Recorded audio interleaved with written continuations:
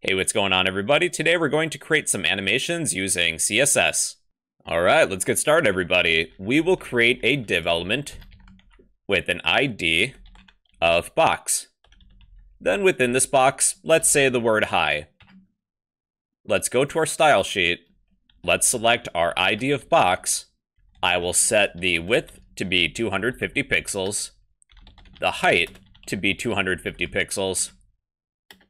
I'll change the background color. Let's pick something red. Let's change the font size. 13 EM is fine. Then text, align, center. To use an animation, we first need to create an animation using a keyframe rule. That can be done with typing @keyframes, then a unique animation name. Let's create an animation to slide this element from the right to the left. The name will be slide left. Then add a set of curly braces. Within our keyframe, there's a few possible values. You have to, from, or a percent, such as 0, 50, 100, really any number. We'll begin with a left translation. For our element to end up in its resting position, we will use from, then add a set of curly braces, just like we're adding CSS properties. Within our keyframe of from, we will set the transform property to be an X translation. Translate X, parentheses. This can be an amount or a percent. Let's begin with 100 pixels. So now I need to set the animation name property within our box. Animation name will be slide left. But when I refresh everything, nothing appears to happen. That's because we need to set the animation duration property. Animation duration. How long will this animation take to complete? Let's start with 1 second. That's 1s. There's our slide animation. Feel free to adjust this value. If I set this to be 2 seconds, it's slightly slower.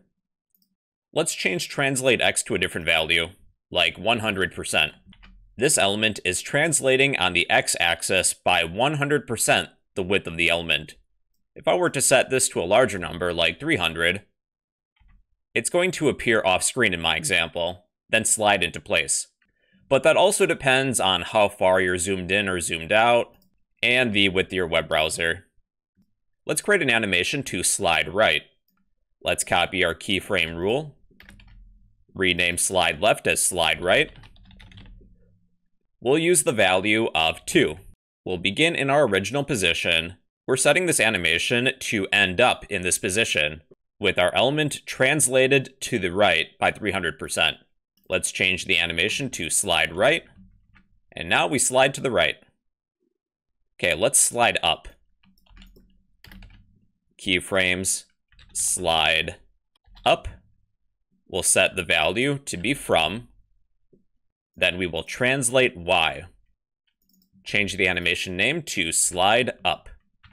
There we go. Then slide down. All we really need to do is change this value.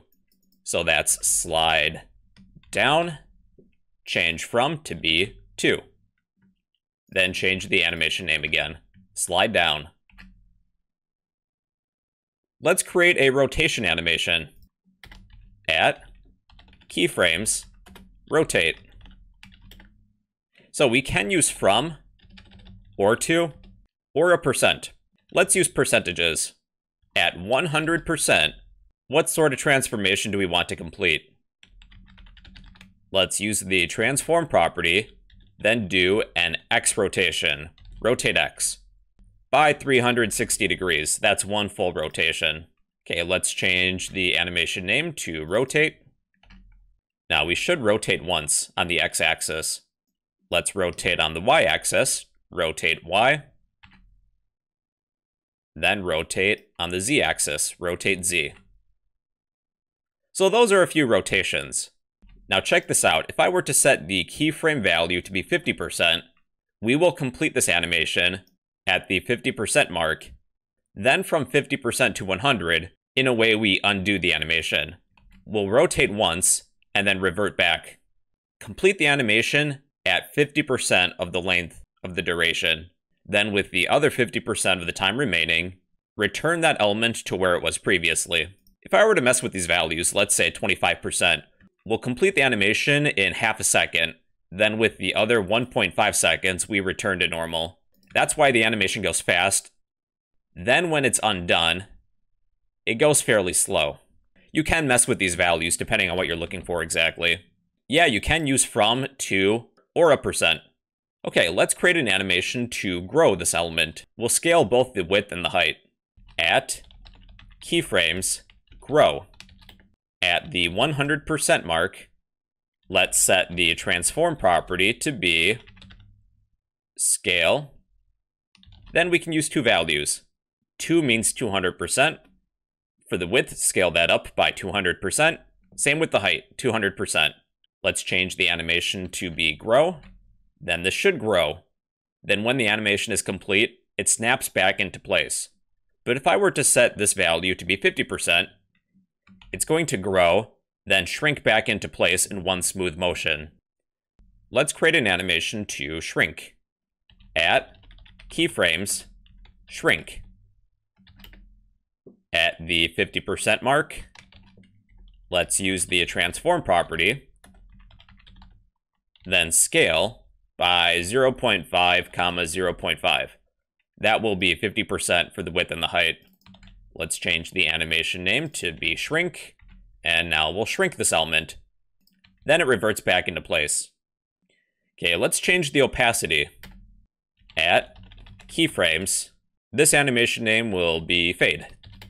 At the 50% mark, let's change the opacity. We're not using the transform property this time. Let's set the opacity to be 0. Then change the animation name to be fade. Now we'll fade out, then back in again. If I were to set this value to be 100, this element will fade.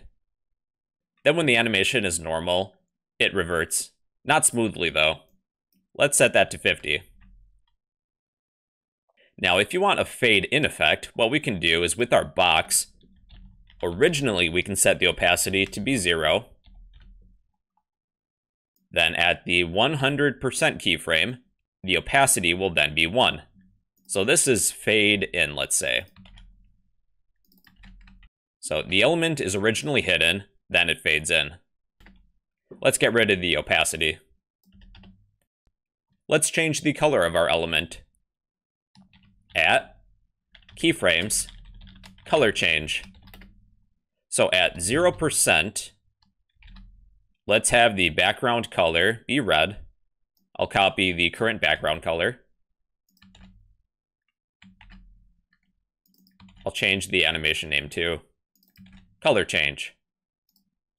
Then at 20%, let's set the background color to be orange. So we're going from red to orange. Then at 40, let's pick yellow.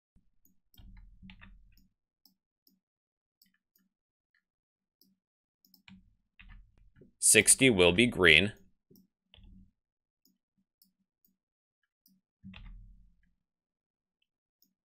$80 will be blue.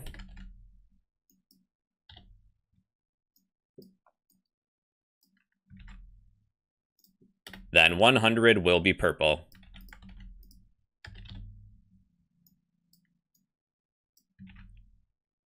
There. You can take the liberty to pick whatever values you would like. Let's create a glow effect around our element. At keyframes, glow. This animation will complete at the 50% mark. We'll add a box shadow. The first value is for the horizontal offset. We'll set that to be 0. The next value is for the vertical offset, which will also be 0. Then the blur radius. I'll set that to be 50 pixels. Then a color. Let's go with a yellowish color. Alright, then we need to change the animation name. Glow. Then our element glows. It's a little difficult to see though with the white background. Let me change the background color. So with the body of our document, I will set the background color to be a dark color. There's our glow effect. You can start animations with the pseudo class. For example, I want this glow animation to occur when I hover my cursor over the element. I am selecting my box ID, then applying the pseudo class of hover. I'll take the animation name and the duration, then place it within the hover pseudo class for our box. Then this animation only begins when I hover my cursor over the box. Pretty cool, right? If I were to use the active pseudo class, this animation only occurs when I left click and hold the element, which I am doing right now. Let's place these properties back.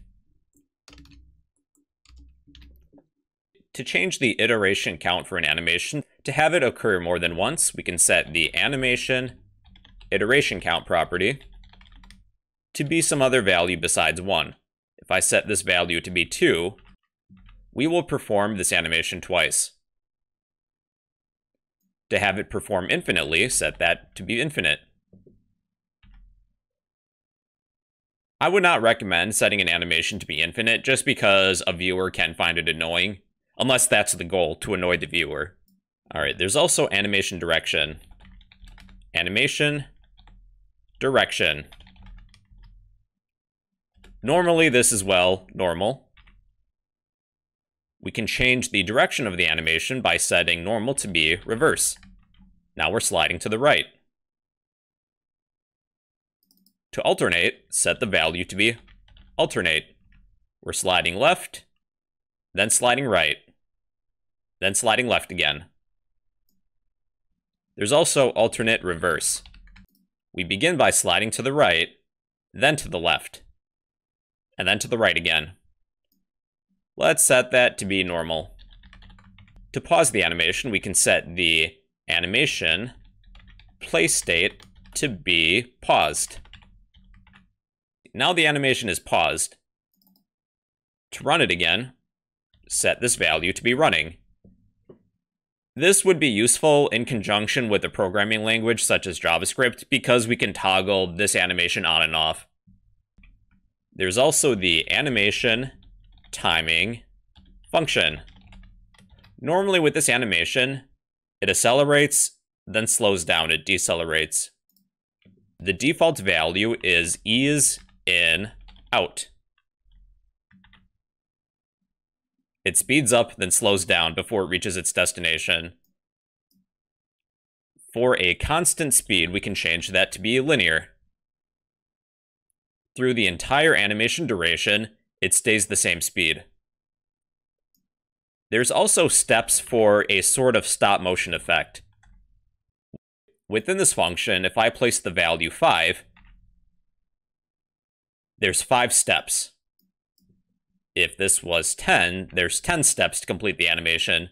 It creates a stop motion effect. Let's change that back to ease in out. Let's set the iteration count to be 1. The next timing function is for cubic Bezier. Let's right-click on our box, inspect, underneath our Styles tab, look for animation timing function. If we were to click on this purple box, we can change the timing function. Currently it's ease in out. And there's a little sample animation at the top. This is fast out linear in, ease out, or by dragging and dropping this line, we can make something custom. Like, I don't know what this does. To use this animation, copy this line of text for cubic Bezier, replace the animation timing function with that line of text.